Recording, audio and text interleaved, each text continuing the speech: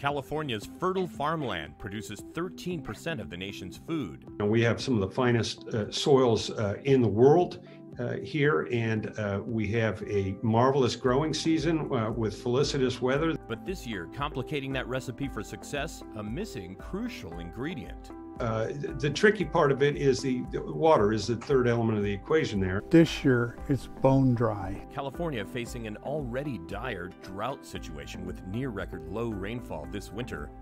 For farmers, a worry it will only get worse as the state heads into wildfire season.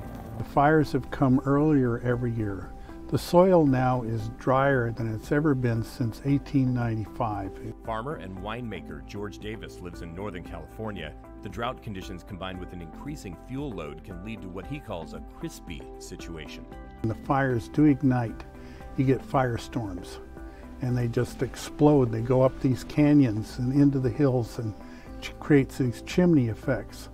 And then the flames leap from one place to another. A more intense and longer dry season is expected in 2021, and that, the California Farm Bureau says, can take away from an already limited supply of water.